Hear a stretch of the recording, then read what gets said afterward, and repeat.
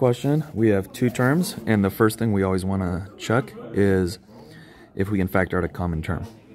So 81 and 18, they can both be divided by 9, right? So if I take out a 9, I factor it out. It's as if I'm doing 81 divided by 9. So 81 divided by 9 is 9. We're going to have the n left over. And then plus 18 divided by 9 is 2. Okay, now we have two terms. We want to check if they're difference of squares or cubes, but I don't have any squared next to the n, so this is as far as I can go. So that's our answer. Number 2 is a little tricky because it's 2 steps. The first step is that common term. I want to see, is there anything they all have in common? They all have a 4 in common. So I can divide out a 4. I factor it out. So it's like dividing everything by 4. 4p squared divided by 4 is p squared. Minus 20 divided by 4 is 5, and I have a p. Minus 200 divided by 4, well, like the 20 divided by 4 is 5. But there's an extra 0, so this is going to be 50. Okay, now I have 3 terms in here. So I can keep going. Even though I factored out that common term, that's just my first step. My second step is I have 3 terms, so I want to make that x method. So my x method, I have negative 50 on top and negative 5 on the bottom. And so 2 numbers that can multiply to 50 would be 5 and 10. And 10 minus 5 does work, but I want it to be negative 5, so it's going to be negative 10 and positive 5. Now, don't stop writing that 4. What a lot of people do is they just make their answer p minus 10 and p plus 5. And this isn't going to be fully correct because you're missing out that 4. You need to keep writing the 4 in front. So this is 4, and then parentheses p minus 10 and p plus 5. All right, next question. I have 2 terms. I want to start off seeing if they have anything in common. They both have a negative in common, so I can factor that out. Then 10 and 15 can both be divided by 5. 10 divided by 5 is 2. 15 divided by 5 is 3. So they both can be divided by 5. So I'm going to pull out a negative 5. And then they both also have an r. This one has an r. This one has an r. So I can take out an r. Once I do that, it's kind of as if I'm dividing. So negative 10 divided by negative 5 is positive 2. R divided by r cancels out. And I have p to the 6th left over. Then negative 15. A lot of people are going to want to put a minus here. But think negative 15 divided by negative 5 actually turns to positive 3. R divided by r cancels out, and I have a q left over. Now again, this is 2 terms. I could check to see if it's a difference of squares. It's not, because I can't square root 3, I can't square root 2. Okay, next up, 4k squared minus 25. This one, there's nothing in common. I can't divide by 2, can't divide by 3, can't divide by 4 for both of them. But I can do that difference of squares thing. So what I like to remember with the difference of squares is kind of the formula is box squared minus, so box squared minus triangle squared. This is going to turn into box minus triangle times box plus triangle. So what I kind of like to do is I like to just kind of write out what is the box, what is the triangle. So the way you do that is you just square root both of these. Square root of 4k squared is 2k. Square root of 25 is 5. So then this would be the box is 2k minus 5 and then 2k plus 5.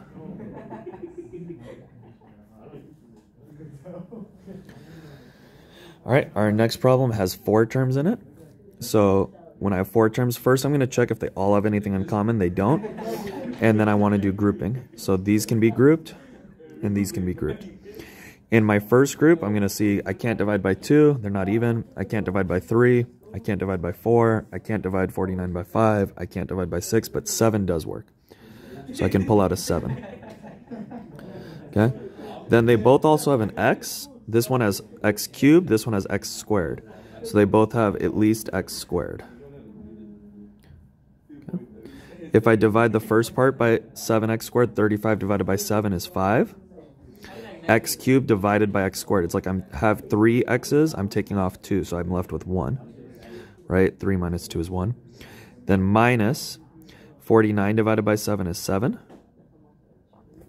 And then I have x squared. I'm dividing by x squared. That cancels out. I have no more x's left. Then plus 20 and 28 can both divide by 2, but even more than that, they can both divide by 4. So I'm going to factor out a 4. 20 divided by 4 is 5x, minus 28 divided by 4 is 7. Now what I want us to notice is this is 5x minus 7, and this is 5x minus 7. So what I can do is I can pull out that 5x minus 7. That's going to be my first factor.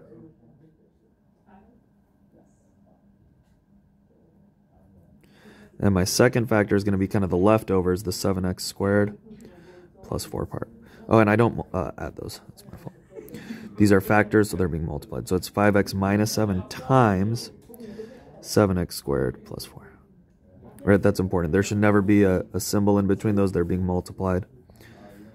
All right. Next term, we have 3. So I can't factor out any common terms, so we're going to do that x method. The top number is going to be 25, and the bottom number is going to be 5. Two numbers that multiply to 25, 10. Bottom number is 10 in the middle. And add up to 10 are 5 and 5. So it's going to be p plus 5 and p plus 5. Now if you get this on multiple choice, or you look at an answer key, whenever you have like x times x, you can write that as x squared.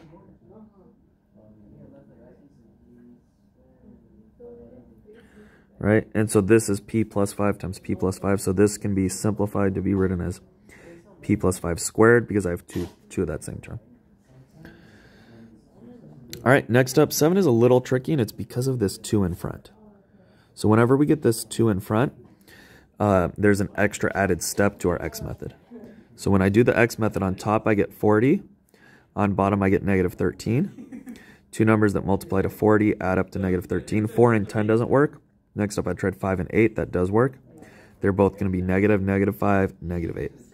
Now, when I have this 2 in front, though, we got to be extra careful with that 2 in front. So this is going to be 2n minus 5 and 2n minus 8. But you need to make sure you understand 2n times 2n is 4n squared. You always have to divide out. Whenever I have this, I have to divide out one of them. So the first one I can't divide. The second one I can't. Divide by 2, divide by 2. So that's going to be 2n minus 5 and n minus 4. All right, and then number 8 is 4 terms again, so that's another grouping. So I want to group these together. And this one is also a little trickier because there's that negative sign there.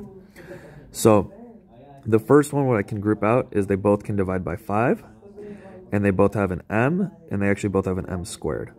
So if I divide 10 divided by 5, I get 2. M cubed, take off m squared, is just 1m is left.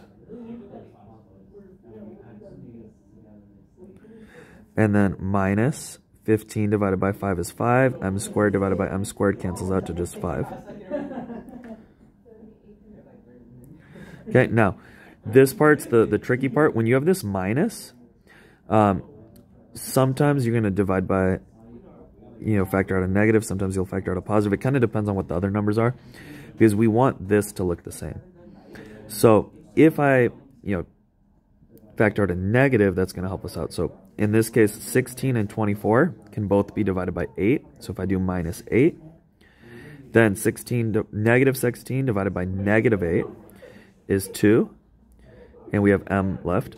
And then 24 divided by negative 8, right? Because we're pulling out the negative 8, would be minus 3. And I think that's my fault. When I look at this, that's not the same, but that's because I just divided wrong. 15 divided by 5 should have been 3. Right, so you always want to check this term.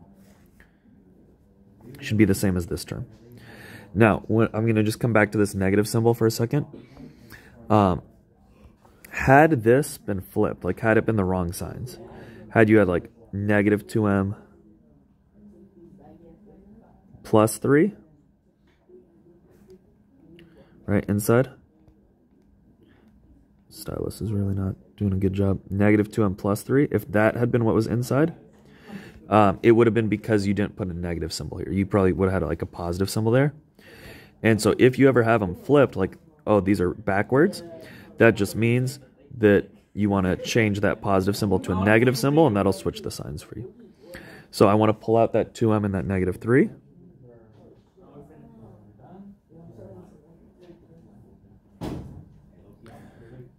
And then I have 5m squared minus 8 left outside. Okay. 9 and 10 are bonuses, but we'll do them quickly. These are the cube root ones. So the formula is box cubed plus or minus triangle cubed. Factors out to be box plus or minus triangle times box squared minus plus box times triangle, always positive, triangle squared. And so there's like that SOAP thing to this, the same sign, the opposite sign, and then always positive. So the way that you figure out what the box and the triangle are is you just take the cube root. So I would take the cube root of this and the cube root of this. So the cube root of x cubed is x, the cube root of 125 is 5. So then you just plug those all in here. So it'd be x, the sign was positive, so x plus 5, we're going to use the top row because it's positive. So x plus 5, box squared is x squared, change the sign minus, x times 5 is 5x, always positive, 5 squared is 25. Same thing over here. I want to figure out that box, and I want to figure out that triangle. So when I cube root 27, you get 3, and then there's an x cubed, so it's 3x. And then when you cube root 64, you can look on the table I gave you guys, you get 4. So then, same thing, you're going to plug those into here. Now, this time, though, because we have a minus symbol, we're going to be using the bottom row. So we're going to get 3x minus 4. Then square it. 3x squared is 3 times 3 is 9x squared.